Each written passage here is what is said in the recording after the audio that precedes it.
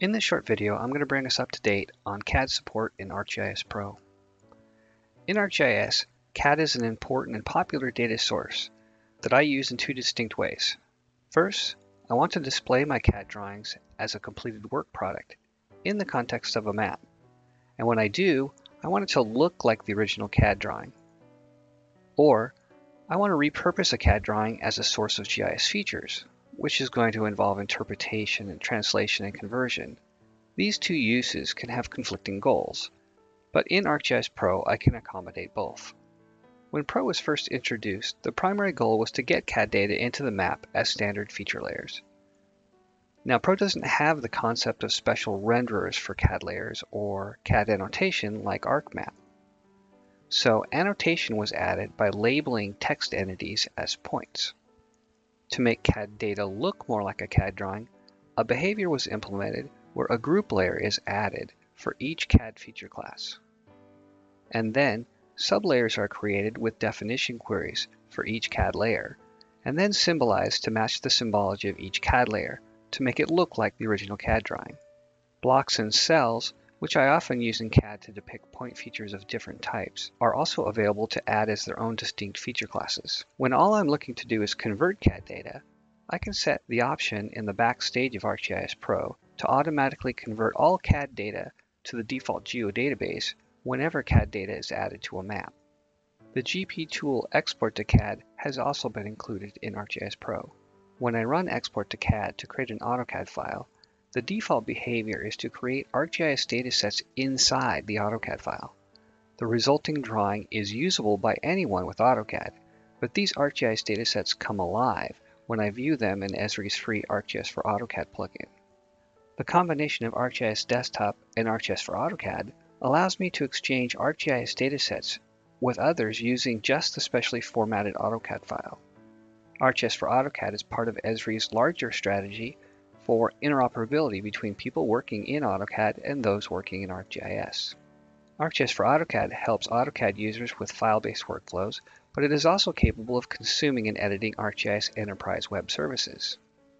Now getting back to Pro, when adding CAD to a map in ArcGIS Pro, the dataset is broken up into feature classes based on 5 standard geometric types: point, polyline, polygon, multipatch, and annotation.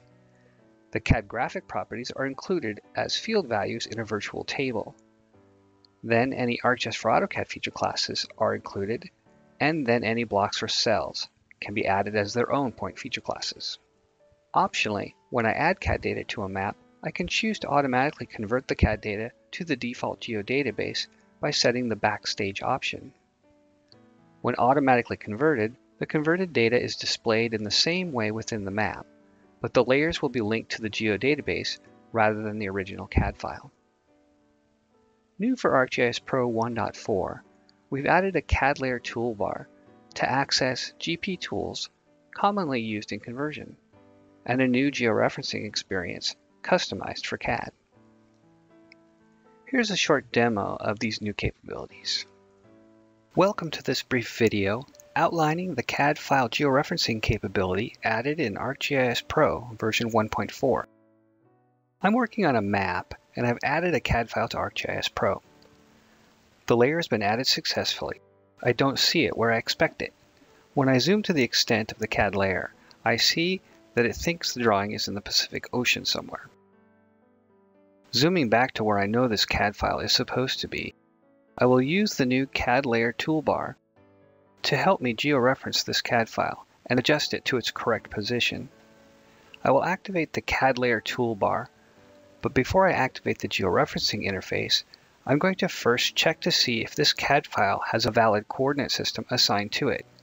Many times, a CAD file may be drawn in the correct coordinate space, but ArcGIS just needs to know what that coordinate system is.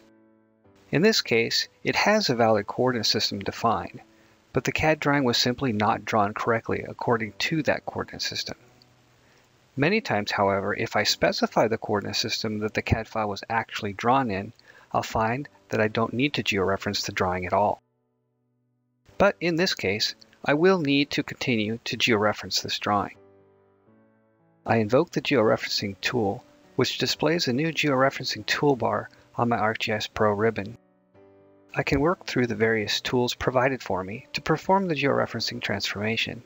I always start by navigating to the location close to where I know the drawing is supposed to go. Often I use the locate tool to enter an address or a place name. In this case, I'm already zoomed into the location. Once there, I use the Fit to Display tool to move my CAD file to fill the current view so that I can work with it further. I can then nudge the drawing into place graphically using a combination of the Move, Scale, and Rotate tools. Or I can define an affine two-point transformation by creating two sets of link points. Creating links is especially useful and accurate where I have geometry in both ArcGIS and in the CAD file to snap to. For now, I'll simply define a couple of links graphically based on the base map, which will be good enough for my work here today.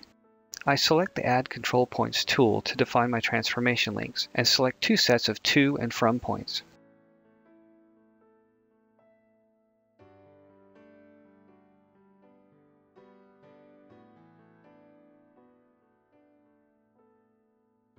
Once satisfied with these 2 points, I can get a visual confirmation of my transformation by selecting the Apply button.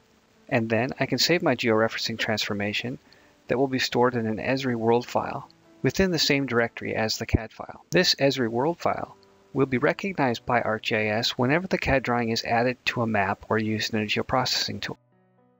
Optionally, I could also save this transformation to associate with other drawings or for the whole workspace. This is used where the coordinates are drawn correctly relative to each other and could use the same transformation as this file. Once I save the transformation, I can close the georeferencing session, return to working on my map, and all of the CAD layers will be updated. Here are some additional links that you might find useful when dealing with CAD and GIS in general. Thanks for watching.